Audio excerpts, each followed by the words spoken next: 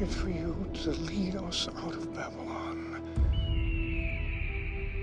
For I was just a boy when I came here.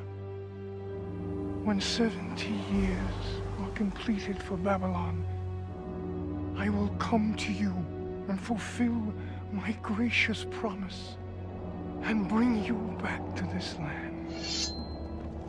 Who are you, old man? I am Daniel. I seek to tell you a story. A tale of 4 kings.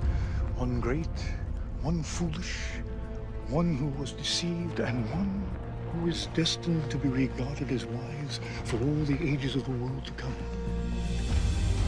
During those many years, we were living in a foreign land, speaking a foreign language, and living under a foreign king.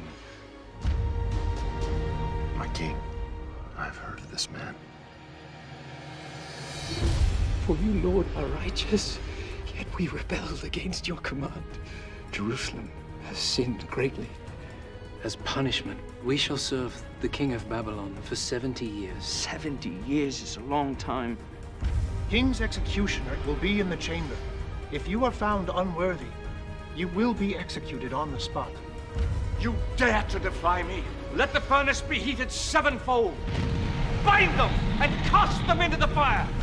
It's the Babylonian way of conquest. You take away the leaders, and the rest can easily be governed. The Lord God will strike you down like an enemy. Anyone who prays to any god or man shall be thrown into the lion's den. Why didn't I consult you before passing that accursed law? Take him away!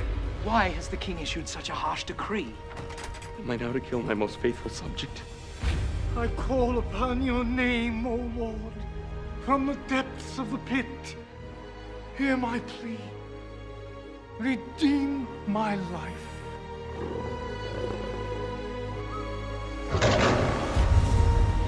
What we need to promise is to always love our God and be obedient to him.